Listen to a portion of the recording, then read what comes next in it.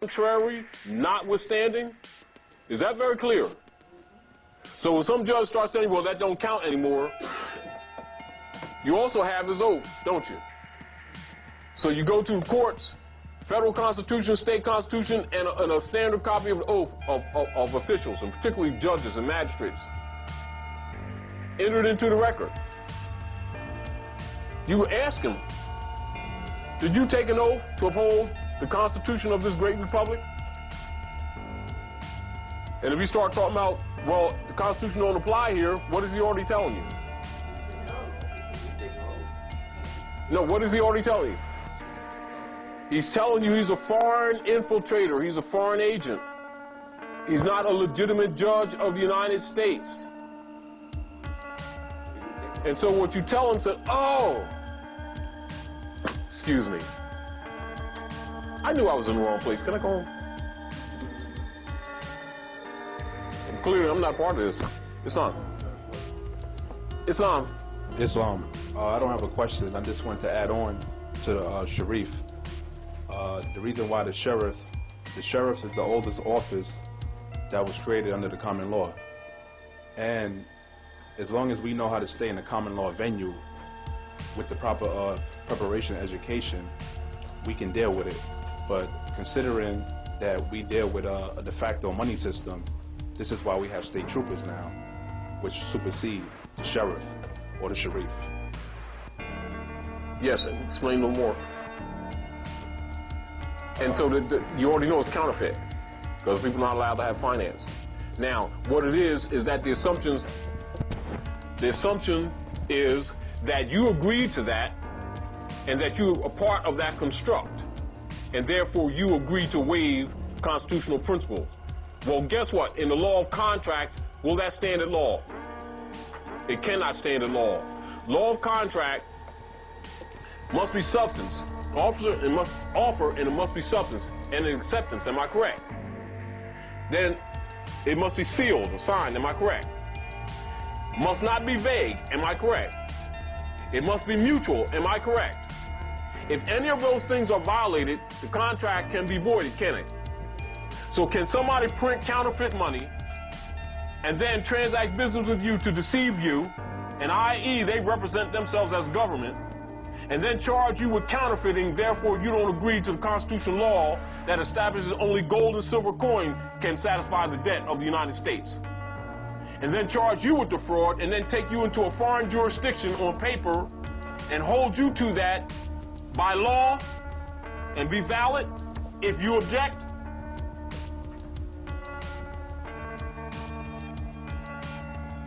I think not. Therefore, whenever you transact business with these aliens, always write UCC 1-207, 1-103 without prejudice.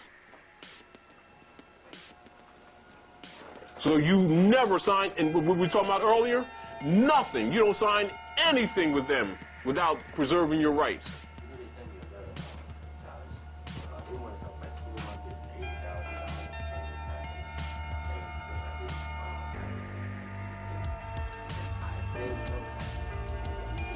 All right, let me back up on this. I assume that that's the Internal Revenue Service? Yes. All right, so what you want to do, you want to write down written nature of discovery. And first, a writ in the nature of discovery. All right? And you will list some of these things that you want to ask those foreigners. You want to ask one, send you the document, certified document of the delegation of authority order issued to them from the Congress of the United States Republic, North America. And you're looking forward to that. You're going to ask next one, relative to whoever's signature is on that instrument that they sent to you, proof of that person's nationality, proof of their political allegiance, and of course a DOAO, Delegation of Authority Order. Ask why they sent in the mail this instrument commanding of you money When you have no money. No. When you have no money.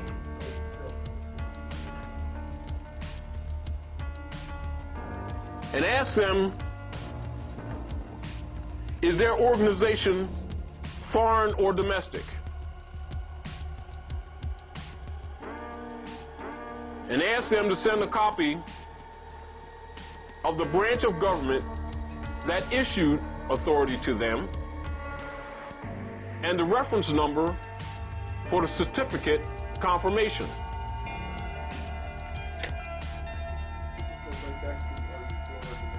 Yes.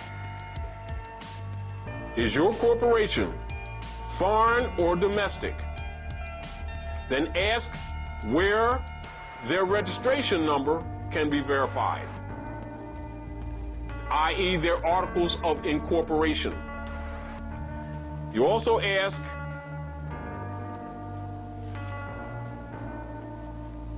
at what juncture did the Constitution establish them? This is back to DOAO, you're being more specific. And this is actually redundant, but these are different questions of really the same thing. Where did the Constitution establish their branch of government? As you didn't notice it, but you need clarification. I didn't ask you that. What you asking them? This is going to be written, right? And you're going to ask them, what is lawful money? That's a question by itself. Then you're going to give them so many days to respond. How many days would you think would be nice? 30 days? Yes. 10? 10 is nice. That's what they usually do, right? Islam. Everything. The idea, the theme is the same. Then you're going to ask, then you're going to make a statement.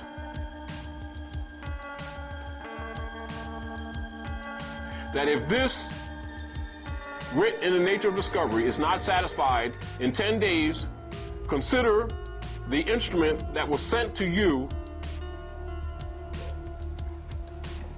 not lawful and an attempt at extortion and misrepresentation. If it is not this, please respond in kind. That is still concluded in that 10-day span. Then ask for the persons who issued this instrument to come forth in written document and prove their claim to authority.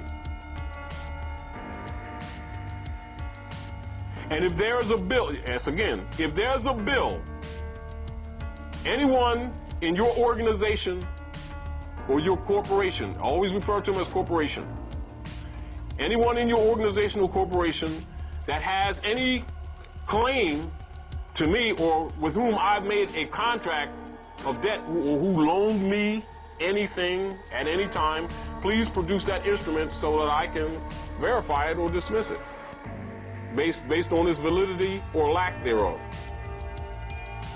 Now that's for starters. And you send that to them. And you UCC it also to the Department of State Department.